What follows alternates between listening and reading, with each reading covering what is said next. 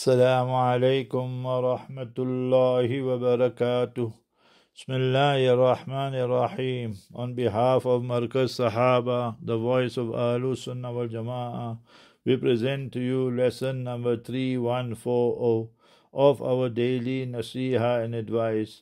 Today, with the grace and mercy of Allah Jalla wala, we focus on the 15th of HIJJAH.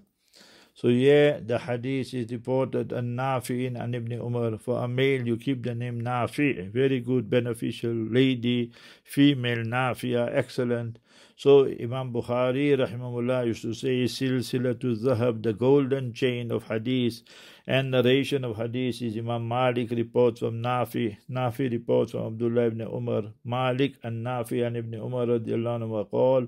Qala Rasulullah sallallahu alaihi wasallam, the golden chain. So here Nafi is reporting from Ibn Umar. Qal istadana al-Abbas ibn Abdul Muttalib. Sayyidina Abbas, the uncle, chacha, kaka, paternal uncle, Pasabroor, asking permission of Mustafa sallallahu alaihi wasallam, Rasul sallallahu alaihi wasallam, ayyabita bi Makkah, that they sleep in Makkah, ayyama Mina. So the nights of Mina, the night of the 11th, the 12th, min ajli siqayatihi, because he had to give the people the Zamzam water and all that. For adina lahu, Nabi alayhi salam gave him permission.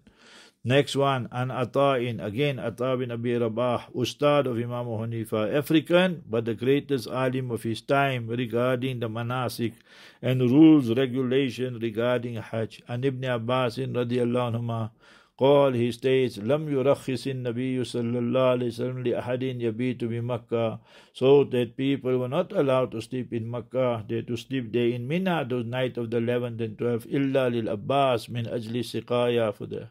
So now today, if you see our Hujjah, South Africans, others, the majority of them are sleeping there the night of the 11th, 12th in Azizia and Makkah, and here and there they are. And according to Shafi's, Malik is wajib to spend the night, majority of the portion of the night there.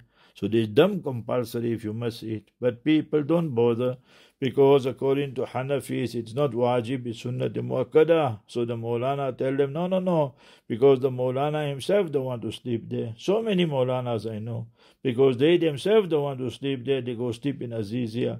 So totally incorrect. That is, you making a mockery of Islam. Majority are saying is wajib. Imam Abu Hanifa and them say sunnat muakkada, so there's no dumb.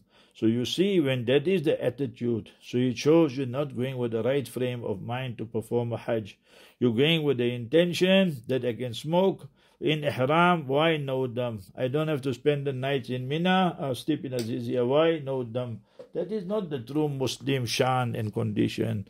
The true Muslim is he that he wants to imitate, emulate the Master sallallahu alaihi wasallam, and then when you're leaving, then you perform the tawaful wida, and then your Hajj is complete. Ameen. Assalamu alaikum wa rahmatullahi wa barakatuh.